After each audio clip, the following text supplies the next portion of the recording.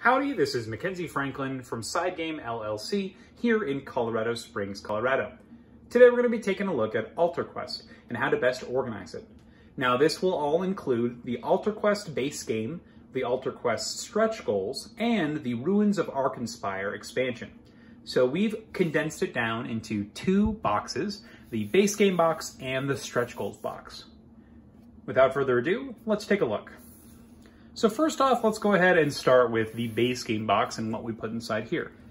So let's lift off the lid, and these do have no lid lift, which is important because if you stack these two boxes together, one on top of each other, they will fit into a single calyx cube with a little bit of room left on top. With that being said, let's open up the top here. So first off, you're going to see the Out of Luxon story guide, as well as the encounter maps from Ruins of Arkenspire, the stretch goals rule sheet, the first 4 hero pack. Oh, I forgot to mention that's in there as well. And the additional board. So this one is the base game board. Underneath, you're going to see that we have 4 sections here. Now these 4 sections are actually small containers. So these are Magic the Gathering Fat Pack boxes. So as you can see, we have the larger side of one of them here, and then we have the smaller container for one of them here. So a Fat Pack is basically a giant booster pack for Magic the Gathering, the card game. And so if you go to your local card store and ask, they might have some extras around. I got these from a friend of mine that plays Magic a lot and has a lot of these containers left over from all of his pack buying. So if you can ask for a couple of these, or you can use BCW boxes or any type of cardboard box or something to rise it. The most important thing is that you're going to be able to have room, and also you're going to have something strong enough to hold the board on top. That way everything stays nice and firm and protected below. Because as you can see, we're actually going to get rid of all the plastic that's holding the miniatures, and we're going to store those miniatures into bags. So right off the bat, you're going to see that the different bags have a variety of miniatures. I don't know if you can see that very well, but inside you'll see that all of these miniatures belong to a specific group of enemies. So in AltarQuest, you play with the modular deck system, and so each of those decks of enemies are all represented in a bag. This way, you can just grab the bag that matches the enemy set you're playing with, instead of having to fish through different huge containers of miniatures. You just grab a bag, and you're good to go. So that all of the different enemies are in these plastic bags. So that way, it's nice and organized.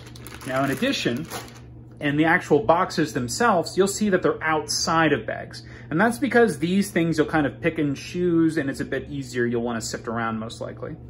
Now the heroes and the villains, generally, you're going to pick a specific villain that you want to fight against, and you'll pluck him straight from the box here, and that way you can pick the one that you want to go against. So maybe you want to fight against the Plague Rat, or you want to fight against the Frox here. So you can just simply pick, and the rest hang out in here. No hassle with digging through a bag to find the one you need. Same thing goes with the heroes. They're going to be in another one of those bottom Fat Pack boxes. You'll simply just pick the hero that you want to be for that round, and then just throw the rest back in that box. The other 2 boxes, the larger ones here, they're going to contain the terrain. So a big feature of the game is the terrain, and you're not sure exactly which terrain you're going to go up against. So I've condensed the terrain into these 2 boxes, so you can simply just pull the specific terrain feature that you need, and once again, you're not having to search through a bunch of boxes of miniatures, and it's just simply, oh, I need the cage, boom, there's the cage. Or I need the sun shrine, or whatever, the fountain. Everything is here, it's easy to grab, and that way you're gonna have no issues. And that's it for this box. This is basically going to be the miniatures box. So every game of AltarQuest, you're going to bring out this box, and you can choose your things you need, and if you want, you can bring these out, or you can just leave the box as a whole on the table. So that's the miniatures box. Let's go ahead and pack this away. So the different minions you can just kind of throw in these areas. The most important thing is that those 2 higher boxes are going to be without any obstructions, and that way everything will rest nicely with the boards on top. And without further ado, let's go ahead and close this thing up. We put the boards and the paperwork back on top. So So that's what's in the base game box. This is the miniatures, and they're all open, so they're ready to go. In the stretch goals box here, this is where we're gonna have all of the cards and the tokens and whatnot. So let's open up the top. And first off, we've got the Ruins of Arkenspire story guide. So if you have a campaign in progress, you can leave them in here, as well as the rules and rules for encounters. Just good reminders to have. You have the additional game board here. And so this is the one from the stretch goals. So you got that creepy looking game board as opposed to the bright, colorful one. And then I've got 2 artist boxes in here. So these artist boxes are $1 a piece over at the Dollar Tree. And this game has a lot of tokens. So you've got the ally tokens in here. You've got the damage tokens here. You've got all sorts of these progress tokens, and then the character specific tokens from the hero pack, as well as the trap reminder tokens here, just in case you need them. Now these tokens are totally optional, the ones for the traps and for the allies. You don't really need them. If you saw in the other box, that's where all the miniatures are gonna be. You'll store the ally miniatures in the allies, in the hero section as well. So every blue character is gonna be in that section. So that's that first organizer. The second organizer here is just gonna have more tokens. And these are the tokens you'll most likely be using all the time. You've got the threat markers for the minions, you've got supplies, you've got the quest markers here, the search tokens, you've got the action markers, and then you've got your focus and shields. So lots of different tokens here. They fit super nicely, and it's easy to just pop these 2 things off at the beginning of the game, and boom, you're ready to go. Now this token pack you might not need, but it does have all of the additional rings in case your encounter requires rings. I use these containers. They're 10 for $1 at the Dollar Tree as well. Very nice little ramekins that serve as great containers, and you simply just put it under there and it's ready to go. It's propped up already. Super useful. On the left side here, notice we are gonna have a little bit more miniatures because in that base box, we wanna make sure everything stays flat. So we've got 2 more sets of miniatures here, just kind of in that empty space on the sides here. All right, and then 1 more small set of miniatures here. We got a pencil just in case we need to mark things during our campaign sheets. And then on this side here, we have a box full of the doors. So once again, as opposed to plucking them out every time when you are having them in those miniatures containers, I just use simple box. And the doors are pretty solid, so no issues there. And you'll notice inside, we also have the staircase, cardboard piece, and the dice for the game as well. So this does include 2 extra dice packs. So there's lots of room for all of that in here. So you can use any type of box for this. I actually took a box out of the Obsession game because, first of all, it's just a really nice quality box. It fits really nicely in this side here without any lid lift. And on top of all that, the Obsession game didn't actually need this box, so it was kind of wasted in there. So I wanted to use it somewhere well.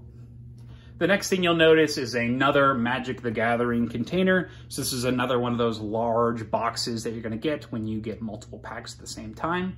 This one in particular, I have no idea where it's from, but I did get it from a friend. Once again, the same friend who gave me the other boxes. This is just a product of buying a lot of Magic cards, I assume. But once again, go to some card shops, ask some friends if they have a container like this, or if all else fails, you can always get some BCW boxes and use those as organization tools instead. So the big thing here is that this has that top that's solid that's going to protect the cards underneath as well as organizers. So if we look here, we've got this nice set of rows, and this size in particular is really nice. You've got all of the different characters organized based on their type. So you've got all the minions and bad guys over here. You've got all the heroes here and here. And then from here on back, you have the different quests. I just use some index cards in order to make sure that things are nice and organized. Organize them in alphabetical order so you can easily pick the character you want to use. And you just go from there. So every scenario you play, if you're doing a random one, you can pick the quest you want here. You can roll a die to do it randomly if you'd like, or you can select which one you want to do. you've got lots of options, and then all of the cards you'll use every game, the lurkers and the features and whatnot, you'll put on this side. So it's a really straightforward system, and I really like this style of box. So shout out to my friend Jeff. He really hooked me up with this organization tool here. So Magic the Gathering containers, go figure, a card game is gonna have some good storage for cards.